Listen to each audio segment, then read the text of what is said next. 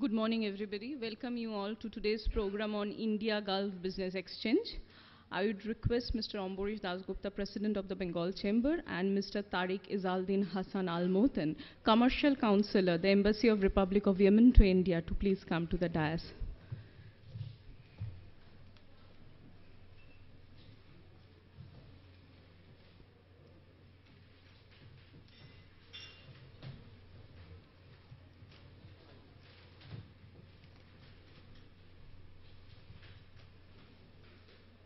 I'll request Mr. Dasgupta to please deliver the welcome address.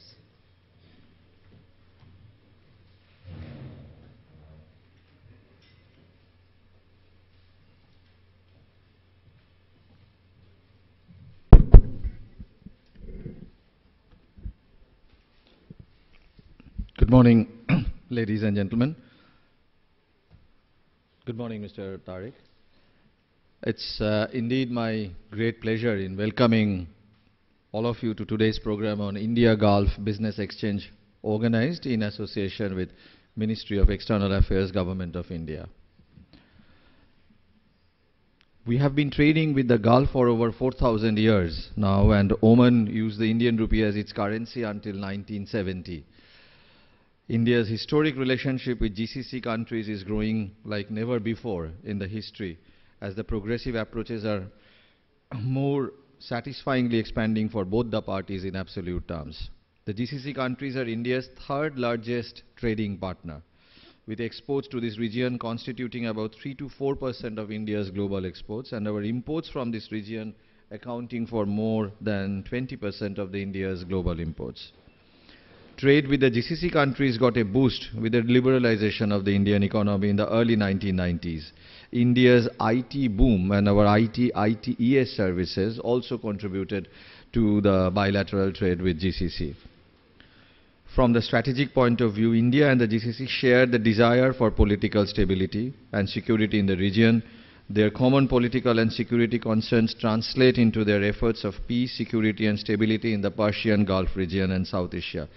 All these will create further opportunities for us in the GCC-India cooperation in the future. With security consideration, the areas for cooperation, of course, are now going beyond investments, trade, commerce, sharing and development of human resources. We believe that this is the opportune time to organize this program focusing on India's overseas business with GCC. Very recently, we organized a seminar on opportunities in Qatar and Gulf Cooperation Council with Doha Bank on 11th of July in Taj, Bengal, where we had the Doha Bank chairman also who came in. The program was graced by Dr. R. Sitaraman, the Group Chief Executive Officer, the chairman of the Doha Bank. Prior to that, we have been carrying out this kind of bilateral trade boosting programs. We have done it with US also, we have done it with the Middle East. We have sent our team to New York also and to attend much of these bilateral trade programs. And this is one of our focus areas, to maintain a relationship with the consulates, with the Ministry of External Affairs, and just to promote the bilateral trade with the various countries. We take delegates out to large number of countries. We will be soon having our delegates moving to Myanmar, moving to Italy, moving to London.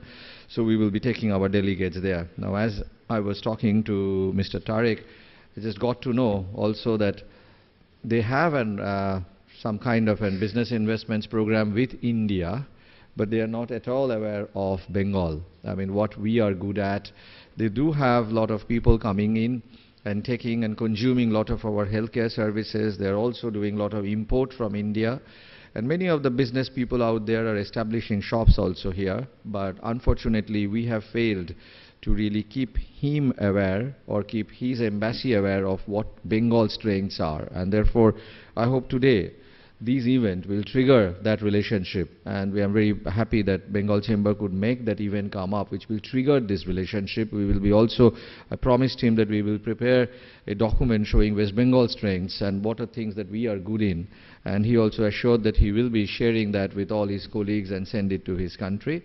So I'm really hopeful that this will be the triggering of a new relationship between Bengal and the Middle East, and particularly with Yemen, definitely. With this, may I now invite Mr. Tariq Izzaddin Hassan Al Muthan, Commercial Counselor, the Embassy of the Republic of Yemen to India, to deliver his address. Thank you, Mr. Tariq, for being here with us. Thank you very much.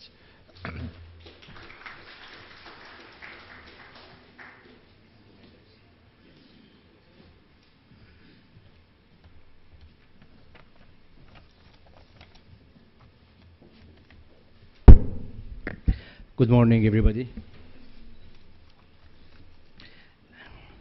Mr. Ambrish Gupta, President of BCCI, Your Excellencies, distinguished guests, ladies and gentlemen, it gives me great pleasure to be here among you participating in this session on the trade ties between India and Gulf countries, hosted by the Bengal Chamber of Commerce and Industry, BCCI, one of the oldest chambers in the country. For the last 1.5 centuries, the chamber has played a pioneering role in steering the evolution of commerce and industry in India.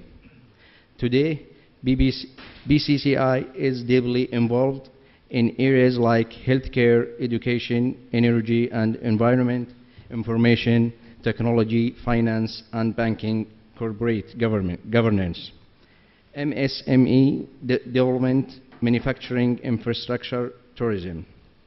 As you are all aware, the pace of developing relation between countries is centered on the economic and commercial sides. The more growth in this vital sector would have positive effect on the level of relation between countries in various fields. The global economy, especially the Indian economy, has witnessed a remarkable growth in the recent few years, and the Indian economy has achieved a great leaps by virtue of the wise policies adopted by the government in the recent years. India and Gulf countries have historic ties dating back to the ancient time, where goods and commodities were shipped from and to India through the Arab Sea routes. The relation between Yemen and India actually has a long history of the trade and commerce dating back to the year of 1839. At the time when the Yemeni city of Aden became a part of the British Empire and run by the British Commissioner in Mumbai. This helped to the trade between the two countries to grow and people travel or migrate from and to India.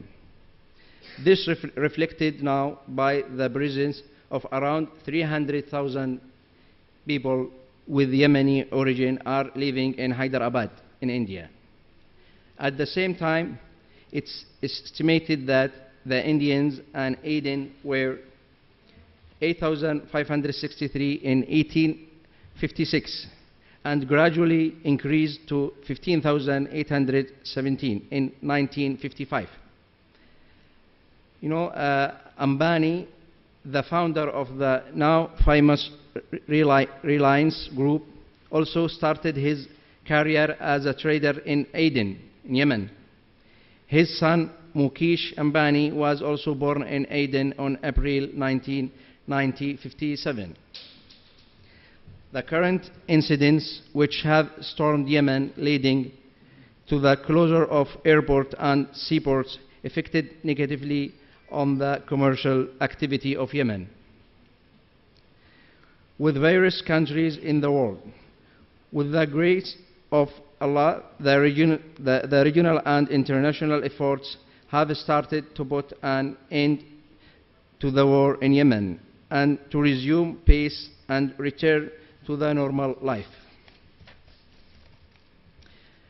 India is considered as a destination for many Yemeni nationals.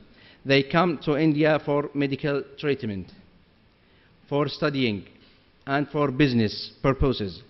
At the same time, there are many Indian nationals working in Yemen in various fields, especially in the medical sector. In fact, all of these exchange contribute to further enhancing the relation between the two countries, and the two countries share close and friendly ties with a significant economic interest in various fields and bilateral trade of over 3.25 billion US dollar. With these small words, I thank you all for your attention and wish you every success for the continuation of today's session and for a fruitful discussion to develop it. Thank you very much.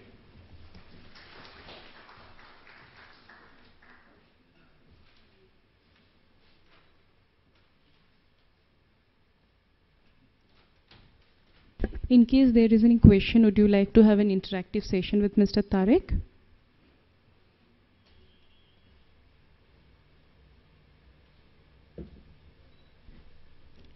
I'll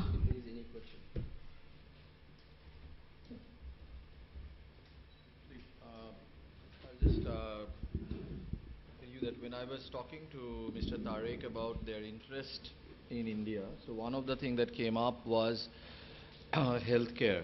There are a lot of Yemenis people who actually are coming to India for better healthcare, and as they are not aware about the facilities available in Bengal, so he was asking me whether the same chain, Fortix, Ranbaxy, Apollo Gleneagles, the same chain that they get in Bombay and Delhi, whether they are also available in Bengal or not, which I said yes.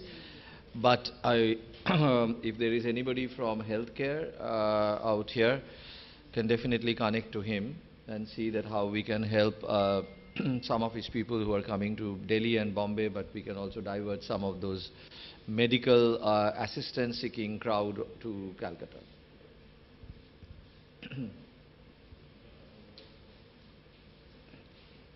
Also, I think the other areas of interest that he was expressing is in some of the manufacturing imports which they do, and also skill development. Education and skill development is also another area. Please. What about promoting traditional items like tea? Are you buyers of tea from India?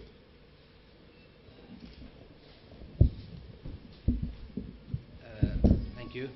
Actually, the Yemeni businessmen, come to India, not officially, not through the embassy. All Yemeni businessmen, make, meet the Indian businessmen and directly make the business without, any intervention from the embassy. But if you have, if you a seller of the tea, or if you have company of the tea, you can, provide us with your, company profile, and I will provide all the, any Yemeni business came to India, I will provide them with this company, and maybe you will make business in the future. No, I was talking about in general, Bengal is a big producer of tea. That's why this could be an area where we could probably increase our trade with Yemen. For that, sometimes the Yemeni businessmen, they don't know. They don't. If I am in Delhi and I don't know the Bengal is very famous of tea, but if you provide us by all information, because we're suffering from the lack of the information actually, Bengal and other state in India actually, and maybe we will make business in the future. So that's something which we will be with now ITA, taking up, maybe with ITA you can talk to them. IT, ITS, T.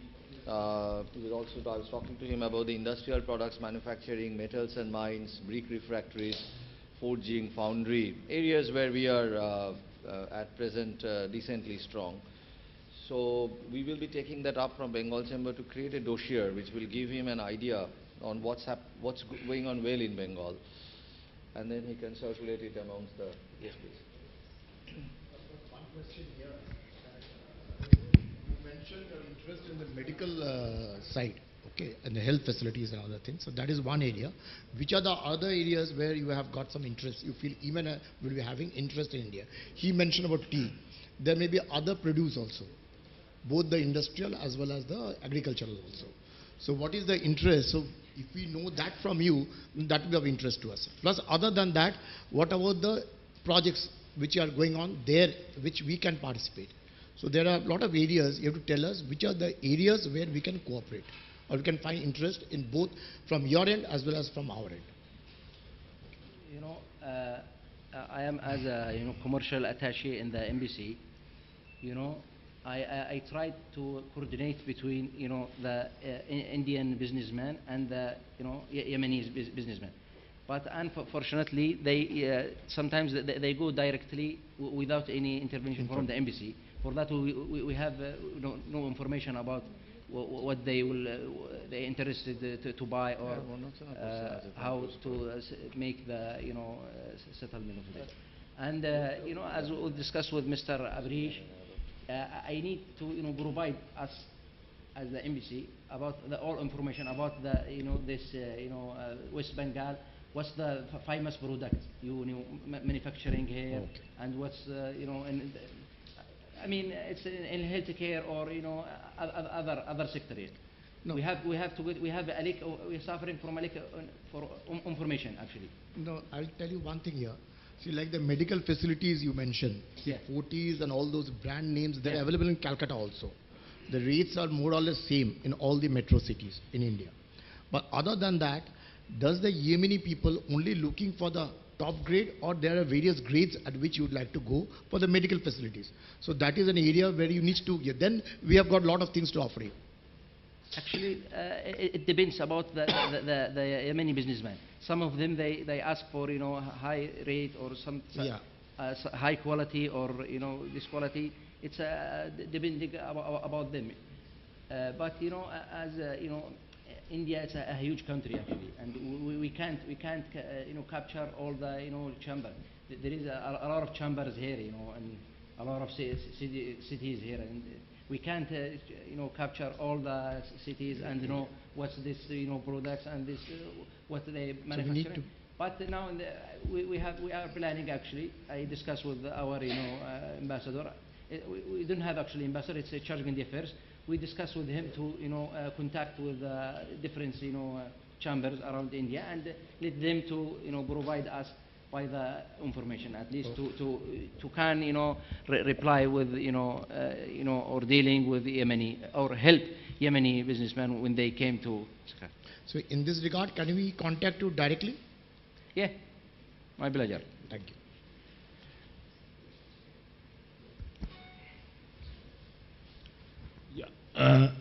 Actually, we are one of the largest exporters of FMCG products to UAE in last, say, a year back or 2 years back.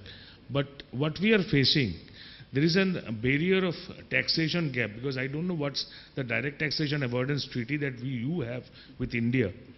If that can be looked into, where the import duties in UAE or the Gulf countries or the GCCI countries, if that can be brought down a little bit, because now what we're having, it is around 15 to 20% you are charging on the export from India. That's in FMCG, like we are into coconut oil, spices, mustard oil. As a tax or what? It's a taxation, import Taxation. taxation, yes. So what is the, because this is creating a problem in exporting there. So what we suggest, that like in other countries, like we have with Bangladesh, there is a direct avoidance, direct treaty where the taxation has been brought down. So if this can be arranged with India also from your part, in the GCCI, total GCCI country, not for Yemen itself, Yeah. say UAE, Dubai, these total countries, Saudi Gulf Arabia, countries. Total Gulf countries. So I would suggest if you can look into this affair. So from our side, from Indian side, if we require any representation through this BCCI forum, if we put forward, so that this can come down, then these exports will increase to your country also. Yeah. This is a problem that we are facing, like we are into FMCG. Like we are exporting coconut oil, mustard oil, spices to your countries. So, and second of all is that we are not being able to get a good platform at your point. So if we contact you, can you give us some names? Of Yemeni business. Yes, through whom we can export. Because previously we were doing into Gulf through a particular organization, but we are not satisfied with it, and as we are far off from what you are, it is not possible for every day to visit your country and monitor. Yeah. So if I need a base from your part so that we can approach your embassy from our part, so you give me a database on your business entities. And if we directly contact you, or whom should we contact? These are the problems that we are facing from Shalimar. We are from the Shalimar. Yeah, So- as I told you, the Yemeni businessmen, go directly through the Indian businessmen. Sometimes they make a huge, business, and the embassy doesn't know anything about that. But I promise you, if you provide me by your, profile, and I will do my best. What I can say. Could I get your contact details, everything from, if that's possible? Yeah. For that, no problem. We Thank you. And I would suggest that you look into this taxation part also. Our next session is on the transfer pricing and taxation with the Middle East. So Is we it- will take that up in that session also. Because the finance head, because this is a problem. Yes. it depends about the special government treaty. policy. Depends upon, because there is a country-wise a guard policy. Yes. Yes. There is a transfer pricing policy and a guard policy that depends. The sovereign wealth fund countries and other countries, we have a different policy. So Yes. the same policy that we apply for Bangladesh as a guard is not applicable for the GCC guard. Yes. And also, to be honest with you, also, Yemen nowadays is suffering, from unrest, and there is, war, and fortunately they started, negotiation in Kuwait before 3 days, and we hope that we will resume the business, and the situation will be better. And as the business sector is affected by the because all seaboard closed, and all there is no Indian embassy in Sana'a. Yes. We have now the embassy in Djibouti, and it takes a lot of time to issue the visas for, but not for just issue for medical visa only, not for business. For business, they can get it from Jordan or from for a lot of obstacles, between business and Saudi Arabia is doing some part also. Saudi is also taking up this aspect of Kuwait also, but it's not been very constructive. yeah. It's not very constructive. So that point, if you look into, Oh. it will be helpful for us. I promise you. With this, we would request our President to please present a memento to Mr. Tariq.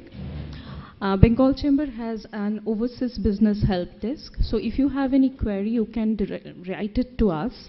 ongona@bengalchamber.com. We will forward it to the relevant authority, either to the overseas embassies or to our Ministry of External Affairs or other business experts or our partner chambers in the destinations you are looking at. We will take a couple of minutes to change over for our business session.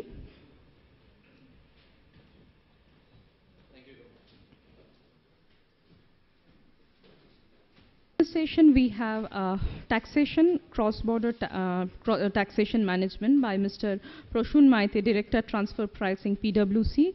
Overseas Business of India with special focus on GCC by Dr. Ronojoy Bhattacharya, Professor, Indian Institute of Foreign Trade, Kolkata. Policies on EXIM with special focus on GCC, Mr. Sudhakar Kasturi, Director Helpline, Impex Private Limited, and partner Generation Next Business Consulting. Entrepreneurship opportunities, Mr. Ashwin Srivastava, co-founder and director, IDEAN Ventures, and it will be moderated by Mr. Ordhendu Mondol, managing committee member of the chamber. I'll give you a brief introduction about the speakers. Mr. Proshun Maite, Director of Transfer Pricing, PwC. He is the key point of contact for all Kolkata and Bangladesh-based clients. He is also in charge of overviewing all aspects of deliverables and services. His specialization and experience include more than 13 years of experience in TP documentation, TP planning, and TP controversy. He has undertaking projects involving value chain transformation, supply chain management, advice on profit cash optimization, inbound and outbound planning, profit attribution to permanent establishment for companies in the automotive, pharmaceutical, industrial products, and IT and ITES sectors. He has assisted one of the automotive OEMs in India with a bilateral APA where profit split method has been used. He has represented various TP litigation matters before the Income Tax Appellate Tribunal. He has been a speaker at different forums such as study circles at Institute of Chartered Accountants of India, International Fiscal Association, etc. The next speaker is Dr. Ronojoy Bhattacharya, Professor of Indian Institute of Foreign Trade. He is a PhD in economics, recipient of the Fulbright Scholar in Residence Award in 2007-08 and the Asia Fellows Award in 2002-03. He is also visiting professor of various institutes both in India and abroad. He is advisor research of Joint Study Group on Indo-Russian Trade 2006-07, Ministry of Commerce, Government of India. His publications include Air Pollution in Developing Countries and Victims' Willingness to Pay for It, are Reddy Reckoner, Department of Business Management, Calcutta University, co-authored with Shormila Banerjee. Then we have Mr. Sudhakar Kasturi, Director, Helpline Impex Private Limited and Partner, Generation Next Business Consulting. Mr. Sudhakar Kasturi is a Director of the Helpline Impex Limited and the Exim Institute, which is a division of Helpline Impex Private Limited, Mumbai, and the partner of Generation Next Business Consulting. He is a visiting faculty to various institutes like SP Jain Institute of Management Studies and Research, the Institute of Chartered Accountants of India, Institute of Company Secretaries of India, Foreign Exchange Dealers Association of India, training colleges of Bank of Baroda, Central Bank of India, ICICI, and others. He has conducted in-house training programs in various leading organizations like IOCL, BPCL, HPCL, MRPL, Tata International, Aditya Birla Group, Godrej Starlight Group, Blue Star, and also Bengal Chambers workshop on foreign trade. He has served as an expert on the task force for exports transaction cost reduction projects constituted by Ministry of Commerce and Industry, Government of India.